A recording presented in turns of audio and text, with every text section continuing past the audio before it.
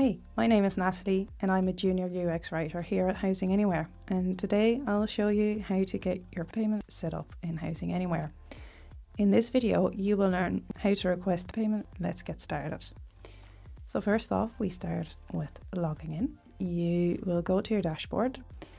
To request payment, you go into payment requests on the left side of the screen, and then when you click on there you can add or click add new, and then we go next.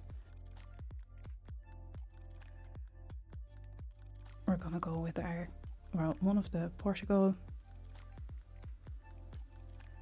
tenants. You can pick whether you want to create payment requests or auto generate them. For now we're just going to create them manually. So you then select a category. Let's just do rent for now. So you can name it, and this is what the tenant will see as well. So we're just going to call it rent. The amount, you've already listed that in your listing, so that's already here.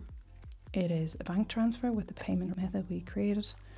You can also set a different payment method, but right now this is what we have. The frequency for this payment is a one-off because it's rent, and you can select a due date here. So let's say the 30th of November. And you can also decide whether you want to automatically refund it if the booking is cancelled.